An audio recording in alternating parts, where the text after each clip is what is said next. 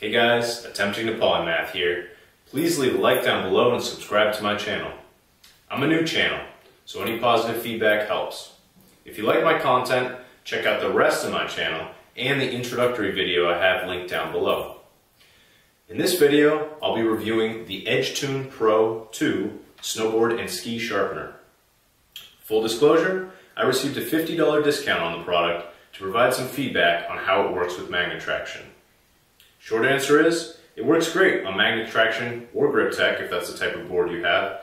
However, it does require a slightly different setup and it's a little bit more difficult to use than on a conventional edge.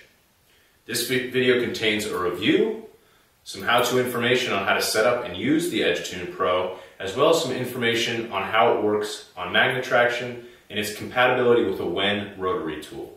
Feel free to skip ahead to any point in the video that contains the content you are interested in. Thank you.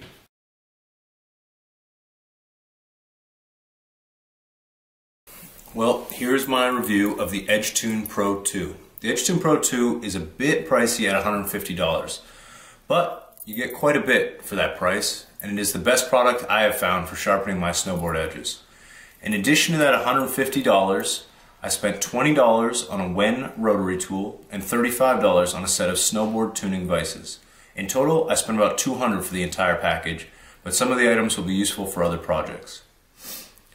I've used normal guided hand files in the past, but I always spent way too much time using them, and I have never gotten great results. For a hand file to be effective, you need to stay on top of your edges, tuning them every time you board. You can get your board professionally tuned, but at $30 a pop, that quickly adds up. Results also vary. I can get a better wax job in Edgetune if I do it myself. There are other, more expensive edge sharpening options out there than the Edgetune. They look like they might perform a bit better than the Edgetune Pro, but they also cost about $500 to $600, which is way more than I'd be willing to spend. Here's what you get in the box. The Edgetune itself is manufactured in the USA. And the machine finish is very nice with no hard edges or corners that could ding up your board or hand. There's a pair of safety glasses, a marker, grinding compound, ski brake bands, a dressing stone, a Dremel brand diamond grinding bit, and 3 ceramic grinding bits, which I put in the rotary tool case so they aren't out here, and a diamond gummy stone. All of the components are high quality, but I do wish the kit came with a box to keep it all organized. I also wish there was an option to purchase the Edgetune by itself, as I'm sure all the add-ons must add quite a bit of cost, and they may be things you already have or decide you don't need. Setting up the Edgetune is very easy. I was able to attach it to my Wen rotary tool without issues. The only difficulty that I had setting it up was ensuring that the grinding bit was at the correct position in the collet. There is not a lot of wiggle room in where the bit must be placed in the collet of the rotary tool, and if it's not correct, it requires removing the Edgetune from the rotary tool. So you'd spin the rotary tool out of this hole, adjusting the bit depth, putting it back together, and then checking if it's correct. This took me about 3 tries at first when I first tried to set it up. Sharpening the snowboards, both Magnetraction and conventional edges, was fairly easy. I was also surprised at how easy it was to avoid a major mistake. There were a few times that I misaligned the Edgetune to the edge of the board and dropped the bit too quickly into the metal edge, but none of the mistakes I made were irreversible. Even though there is a learning curve to using the tool, mistakes do not come with irreversible consequences. The only gripe I really had with the Edgetune was the installation and removal process for the rotary tool. Although it is easy and fairly quick, removing it in and out of this large nut, you have to do it far too often while using the tool, which adds quite a bit of time to the whole process. You must install and remove the tool while initially adjusting the bit depth in the collet, and the bits wear down and or burnish fairly quickly. So you must remove it and install it every time to properly dress the bit or adjust the depth after wear. The tool could be improved by creating a quick detach system to speed up this process. But overall, I'm very happy with the product, and I don't think I'll be buying another sharpening solution.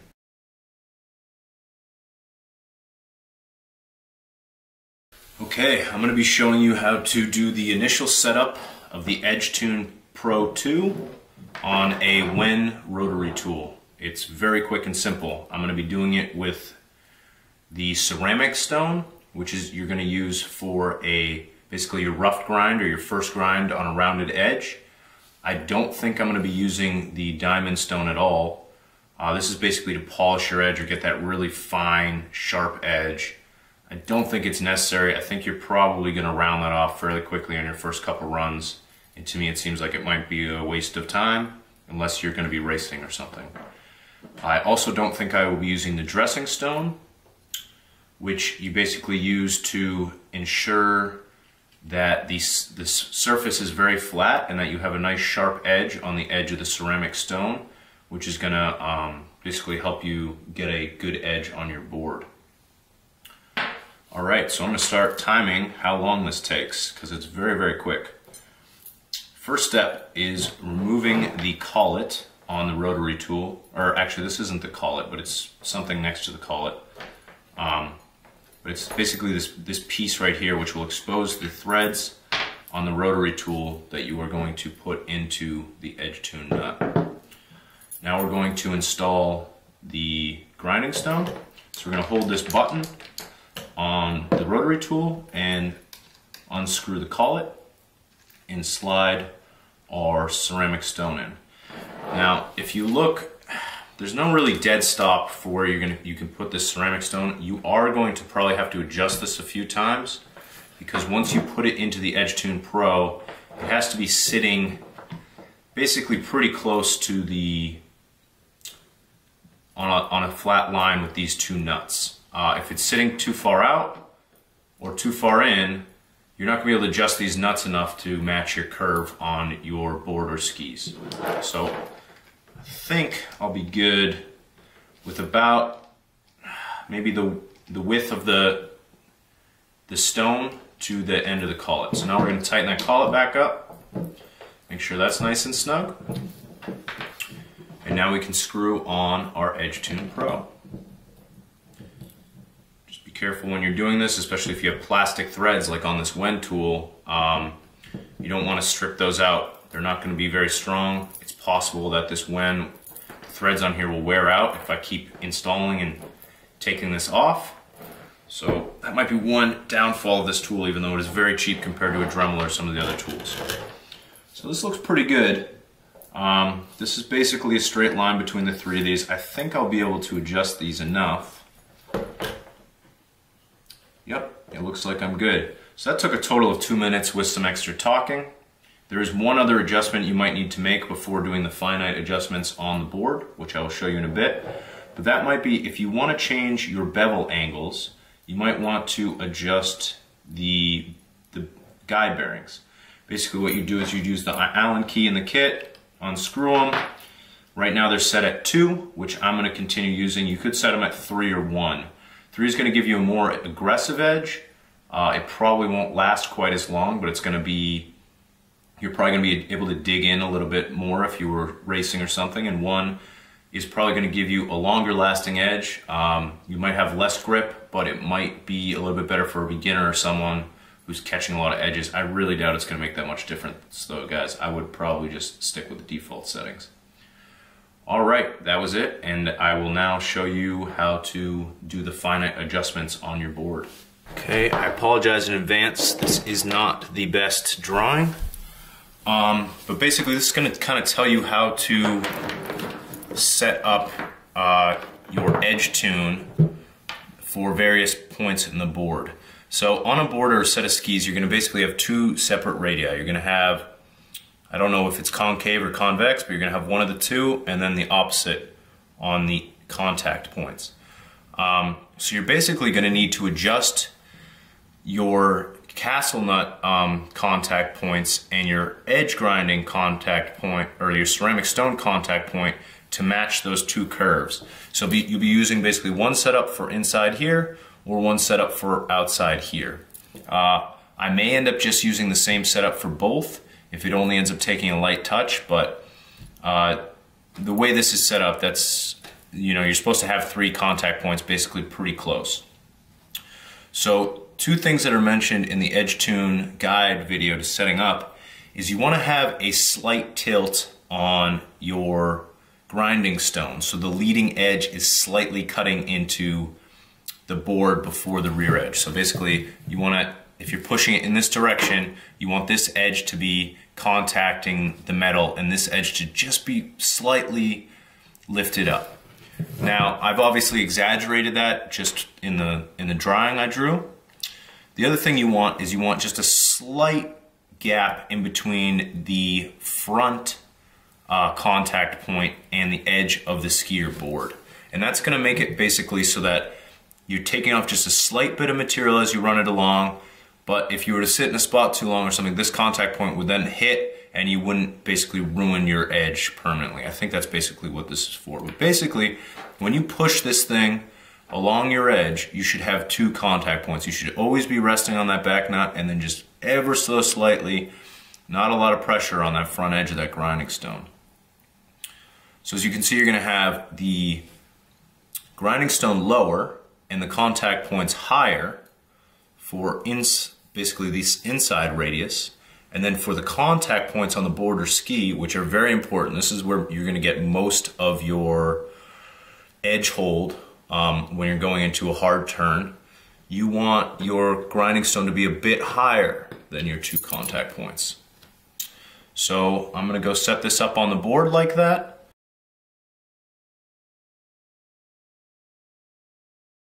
So I just took a look at my edge, and I did not put a burr on it yet. I can tell that this is rounded, so I'm not going to get a burr right away. But I can already tell there's a couple spots where I dwelled a little bit too long. I didn't get that nice smooth ride across. And then I was also moving the tool back and forth, which means that I wasn't getting a consistent bevel, which I definitely want to try to get.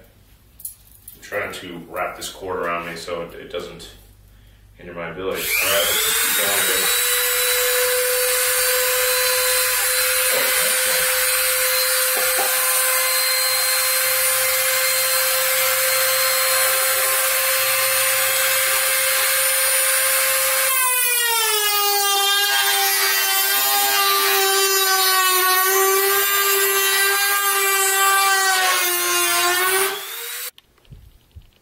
Alright, so I've already messed up and burnished my stone.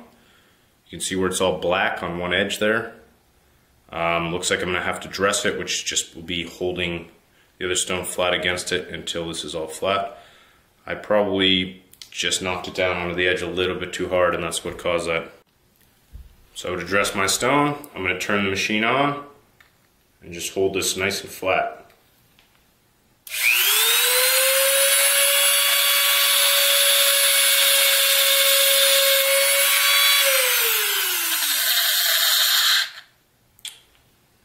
Basically already good, nice and easy. So not only did I just have to dress the stone, but I also had to adjust the depth of my ceramic stone because it wasn't adjusted completely correctly. This is definitely one of the things I'm at least like you can't adjust this depth very easily or at all really. Well, it's hooked into the Edgetune, which makes it very difficult to know how far into the shaft of the stone should be. Okay, so I haven't sharpened this board in probably 2 or 3 years. I've really sharpened it. I've run a hand stone down it a couple times, but it really didn't do much as far as the edge rounding. So this took a bit more work than I expected. It probably took about 6 passes to 10 passes over the entire edge to create that burr. You can feel it with your fingers. You're seeing me touch it, that's what I was doing. But the edge, the contacts at the tip and tail where you're getting most of that wear, they took quite a bit more work, and it's also very difficult to use this at those points because of the curvature of the board. You can't really ride it the way you want to, and they take more work, so that's definitely a downfall of this. However, I still did get a burr, and they're definitely better than they were. So I think they need a little bit more work. I'm going to put just a little bit more work. This one feels pretty good. And then I'm just going to do a couple smooth passes down the whole length to kind of even everything out. All right, so I finished up with the Edgetune Pro. Now I'm just going to take the burr off with the Diamond Stone.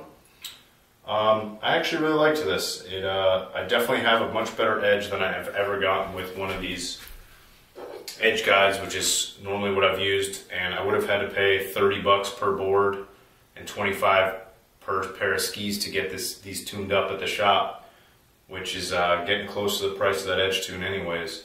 And this way I'll have a tool that I can use over and over. I'm guessing next time I'll be even faster because I won't have as much work to do, and I'll just be better at using the tool.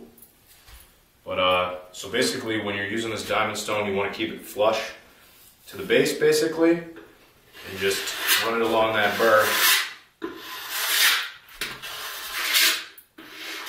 Take that off. You want to keep it flush so you're not rounding the edge that you just created. Alright, and this board is all done. Now I just gotta wax it. You definitely want to do this before waxing. You're going to be getting metal shavings and stuff in your wax, and possibly taking some of it off of the wax off of your Diamond Stone and stuff. Just make sure you clean this thoroughly before waxing so you don't get those metal shavings in your wax.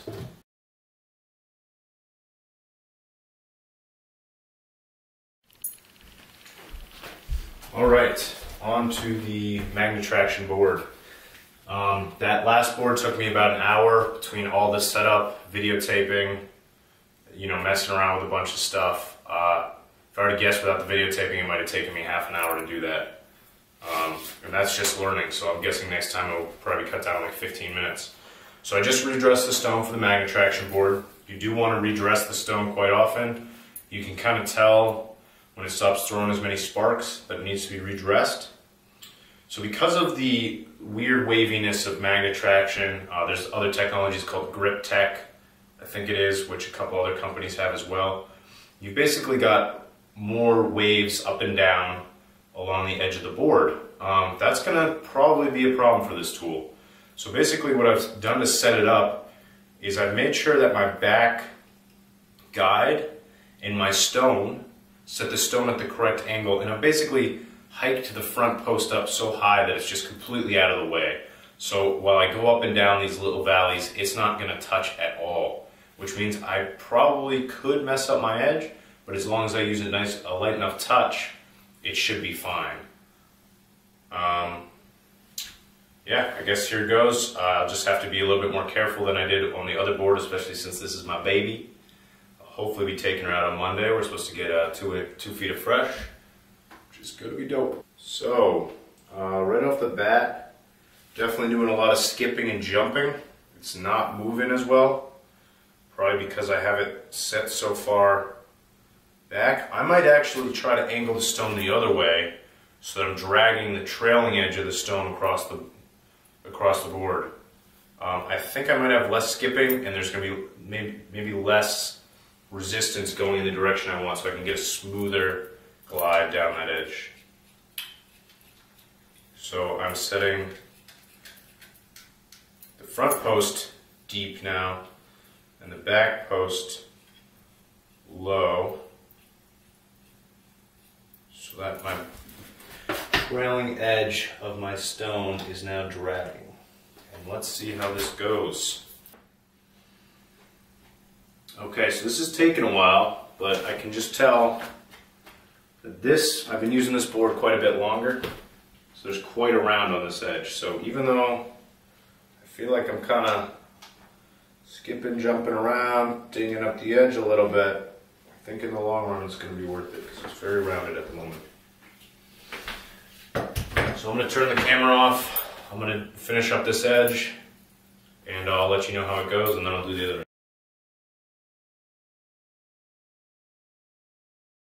Well, I just finished sharpening 2 boards.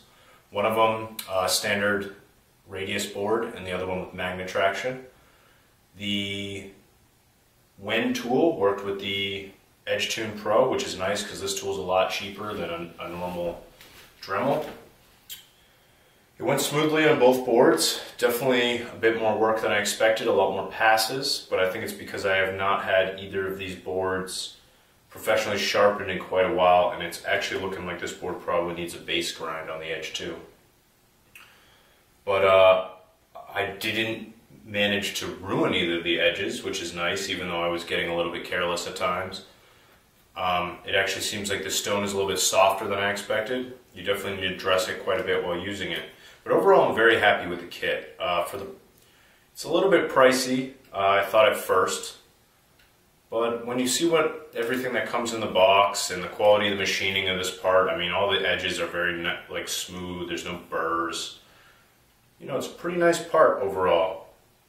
It's made in the USA as well, so that's obviously going to add some costs, and to me, that's a nice thing.